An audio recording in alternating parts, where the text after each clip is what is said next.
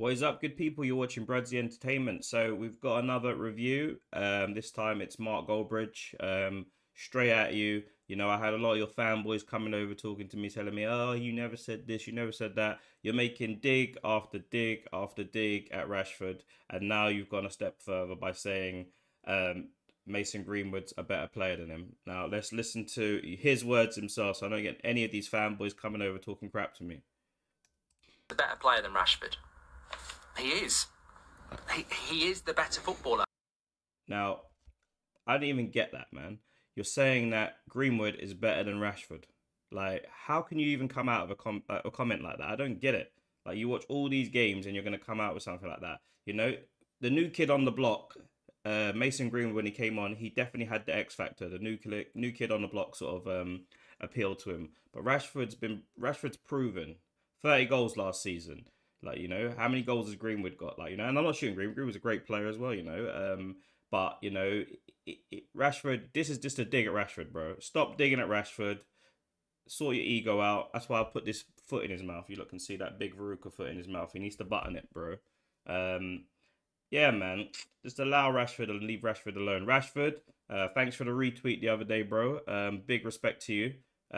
Keep up the good work, bro. Stay off Twitter and just let me just go on about the freaking comment that sparked all this up. I said that Rashford should not be retweeting anyone's stuff and should not be responding to any tweets from anyone. Not just Mark Goldbridge, anyone. He should be concentrating on his football. When your game's right, the last thing you want to be doing is on social media, moaning about people's evil tweets and stuff like that. Oh, they tweeted this. Come on, bro. You're bigger than that. That's all I was saying. I don't care what Mark Goldbridge said. Not necessarily about him. This video's about him because he said that Greenwood's better than freaking Rashford, and Greenwood's been out for 2 years, you know. So give it a break. We just never know, you know. We'll see in 2 years' time. Rashford will say, you know, okay, if he's better than me, we'll see where he's at in 2 years' time. Definitely both great players. They're both great Man United players, but Rashford's just going through a little. He's having a bit of confidence issue at the minute. I don't know what it is, and you know, motivation, like, you know, as well. That, like, you know, motivation is like, people underestimate the power of motivation. Like, you know, we got an FA Cup final, fair enough, but we've been getting battered every week by everyone. Anyone that comes with 11 players on the pitch is literally battering us, chance after chance after chance. And then, like, we're under so much pressure, we give away stupid penalties.